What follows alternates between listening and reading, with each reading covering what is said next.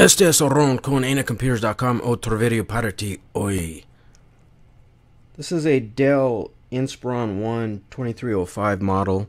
It's an all-in-one, and a customer just brought it in to me on a Sunday. I get customers on weekends.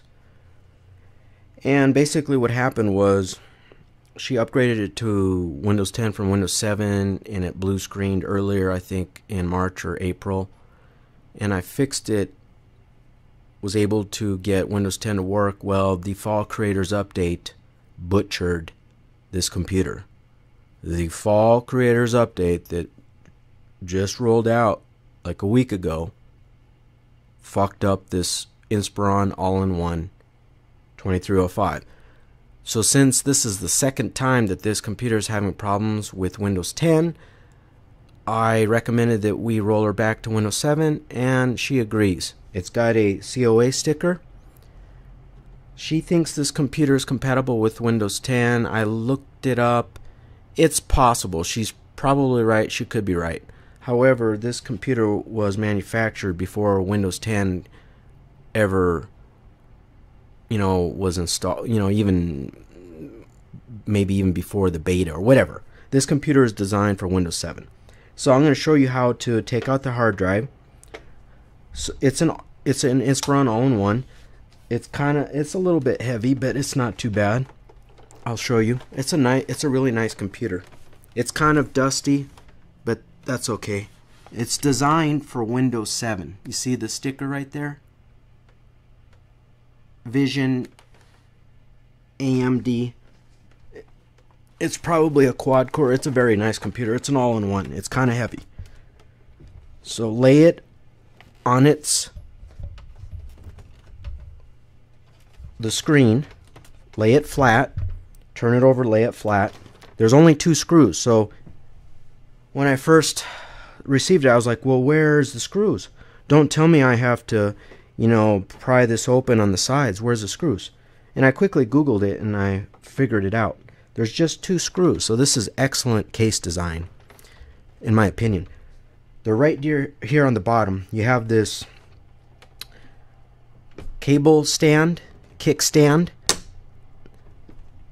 that's kind of weird, but it doesn't break. It's just, I don't know what it is, but right on the underneath here, I might even be able to move this and show you where the screws are at. There's one right there by the thumb, and there's one right here, right there. 2 of them are right alongside the kickstand. Ooh, my phone moved. I've got 3 of those VoIP phones, but I hate for any of them to break. I've got a spare, but still. Alright, so then it's just 2 screws. You just need a Phillips. That's all you'll need, is a Phillips screwdriver for this one. Real easy. Alright, so we'll just take the 2 screws off, and the cover comes off really easily. To me, this was an excellent case design. Some Dells are like that. It's just a couple of screws. I know on the Dell, what is it, E6410 laptop quad core, it's only like, what, 2 screws also, I think, on that laptop. So remove the screws, don't lose them. There they are. Set them aside. Put the Phillips away or whatever, throw it out, whatever. And then guess what? Look. That's it, look. Push away, push that way. Push away from the bottom towards the top. And that's it. Boom. And then look. Boom, 2 screws. Bam, cover off. That's excellent. You can't get any better than that to me. A lot of these all-in-ones, they've got screws on the sides. They'll have screws all the way around. Like, right here. Can you see that? All the way around, they'll be like anywhere from, I would say, 6 to 10 screws. That one was 2. Now you've got the cover off. There's the fan. Here's the heat sink. There's a little circuit board. Here's the DVD drive. I have to move this. I gotta move this guy. I don't know. There's the DVD drive over here. There's a little power board. Probably could be for the backlight. Here's another little power board.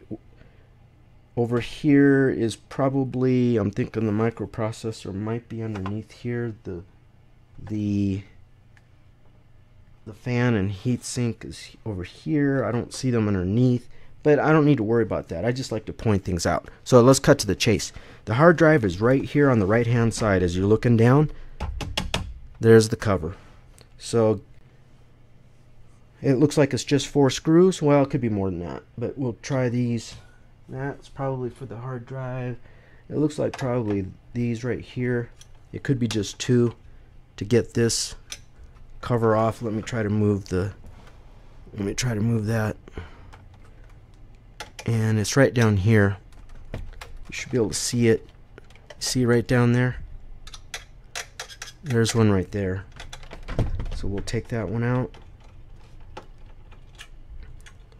All of the major components have covers on. That's a good thing too. There's a little bit of dust. I might clean out the fan for her. Actually, I probably will. She's not going to pick it up until next weekend. Like a week, probably on a week from now. So that'll give me plenty of time. And I won't be stressed out. So that's it. So you loosen the two. They don't come out. You just loosen them. And then pull to the right. Pull away from the fan and the rest of the computer. Out the right hand side. Pull out.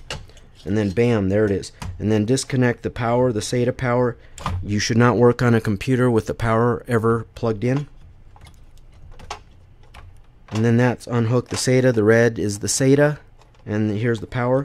And then bam, there you've got a hard drive. And you notice these, I like this design too. I like when manufacturers leave the screws in. You just loosen them, but they don't come out. And then it's harder for you to lose them. Same thing with this one. They loosen, but they do not fall out. I like that design. And this is a nice, solid cover. Dell, with a lot of computers, Dell, they make their cases just excellent. Especially some of the all-in-ones and their laptops where it's just 2 screws to get to the rest of the components. Here's the hard drive, and it looks like it's not going to. Looks like right here it's attached. There's 4 screws right here. There's 1, 2, 3, 4, and that tightens the hard drive onto the cover. Now there's some screws on the side, but with this design you don't need those. So we're just going to unscrew these, and then bam. And then I have to recover the data. I will probably, whoops, I don't want to lose that one. So you might want to have just exactly what I just did. You might want to have a magnetic screwdriver, because exactly what I did. And you do not want to lose screws in cases, because they will roll around and they can cause the computer to short. See what I just did? I just fucked up. There we go. Alright, let's not make that mistake again. Set the screw aside, and I'm just going to pull this cover off to show you. Excellent case design, in my opinion. There's a magnetic screwdriver, so we'll throw that one over there. There's another one. You can use a mechanical screwdriver, but I just use old school magnetic. This is old. I've had it for a while. Is it generic? I don't even know if I bought it. I just collect things. I'm not a thief. It doesn't even have a brand on it, but I've had this a long time. And there's the 4th screw. And then we'll get the cover off. Magnetic, magnetic, magnetic. Set those aside. And then the cover just comes right off. So just pull up. Bam, there's the hard drive. You can set the cover aside. I'll just set it aside down below. I'll just throw it down there. That was carpet. I don't want to hear it. Any abusive comments get moderated.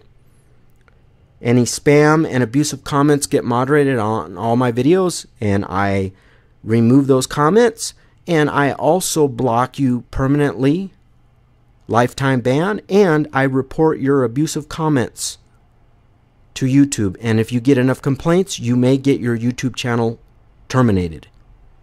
Here's a Seagate Barracuda 7200.12. It's 750 gigabyte hard drive. Let's see, when was it manufactured? I would say probably 7-8 years ago, maybe. Does it have a date? Sometimes they have dates on them. Date code 11172. That's obviously not 1972. It doesn't look like this one has any kind of a date on it.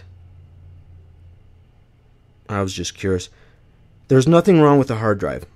This is a good hard drive. There's no reason for me to, run any scans or fix bad sectors. I had to pull it because I'm going to reinstall the operating system. And I wanted to show you what it took to take the hard drive out of a Inspiron 1 2305 Dell all-in-one.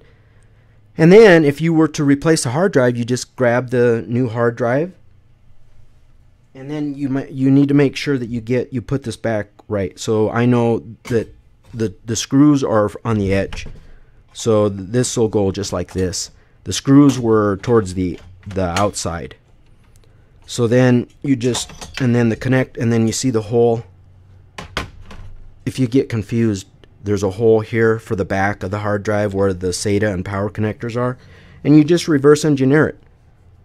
That's probably goes like, yep, and then the holes, yep.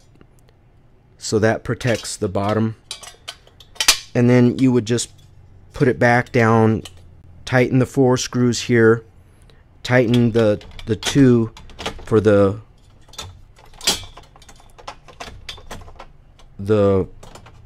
guard, and then that was it. And then you just put back the cover, and there's 2 screws, and that's it. And then that's how you replace a hard drive in a Dell Inspiron 2305 all-in-one. I think that's about it. Now I have to recover the data. It's a healthy hard drive. That shouldn't be a problem. I'll probably make a video. I'm going to use Windows 95. Windows 95. I don't know what I was thinking. Windows 2010. Windows 95. You know what? I have a copy of Windows 95. Maybe that's why I popped into my brain. I actually have a copy of Windows 95, and one of my projects is to grab a more recent computer and load it and see what will happen to it. I don't know where that came out of. Windows 10. Windows 10. And I will make a video. My Linux hard drive has problems, but I was able to recover. That's another digression. I have multiple hard drives. One that has just Linux, and another hard drive that is where my customer files are at. That's it. So this isn't that long of a video. I'll probably clean out the fan is right here. And I don't like to mess with this OEM tape, but if I can, it looks like 2 screws here. If I can get this fan out without, I just hate to you see how it comes off? This shield, it's like a shield type of, it's almost like tin foil, but I hate to take it off because, I don't know, I'm weird like that. You know what? I might be able to, I'm going to try to clean up the fan. You know what I actually do is I take them out and I clean them with water. No chemicals, just hot water, but I let them dry for, I would say, at least half a day. You make sure that you let the fans dry, and I clean them off with water. I don't try to use chemicals. Maybe if there's really a lot of, you can see the caked on dust, but hot water a lot of times will get rid of that, the caked on dust. Once in a while I use soap if it's really thick, but other than that I avoid chemicals. And then that's it. I'm not going to mess around with any of this. There's no reason for. I'm not going to take this cover off and look for where the RAM is. I mean, I could make another video showing. Maybe I could do that. Make another video showing you how to, you know, replace the RAM. But this is a healthy computer, so I don't even know if I'm going to do that. Adios!